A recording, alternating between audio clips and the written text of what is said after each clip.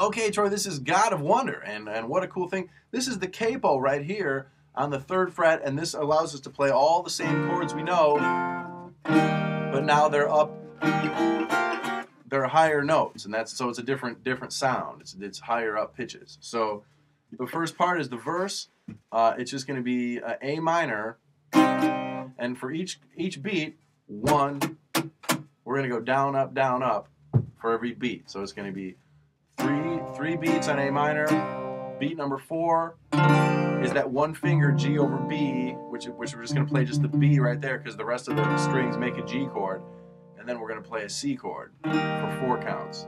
So it's 1, 2, 3, 4, 1, 2, 3, 4. Now remember, for each one of those beats, we're going to go down, up with the pick. So we're going to go 1, 2, 3, 4, 1, 2, 3, 4.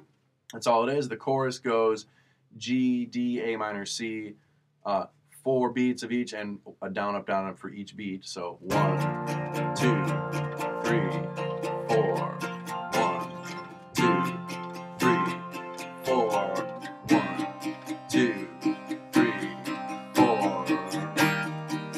When it gets to the end of the chorus, after doing that 2 times, it stays on the C for 2 measures right there.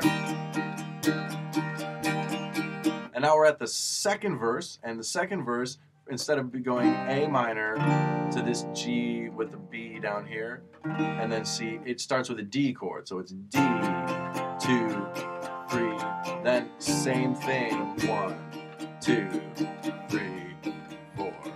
So practice those 3 parts, and you'll find that without the capo, it's going to be the same thing, you know.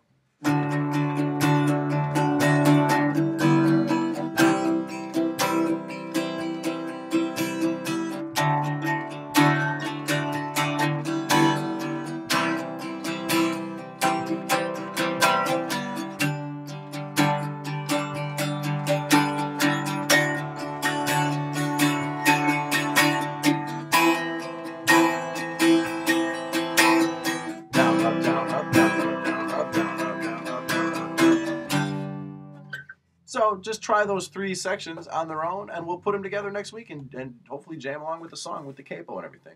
Sounds good, man. Good song. It'll be fun. Thanks.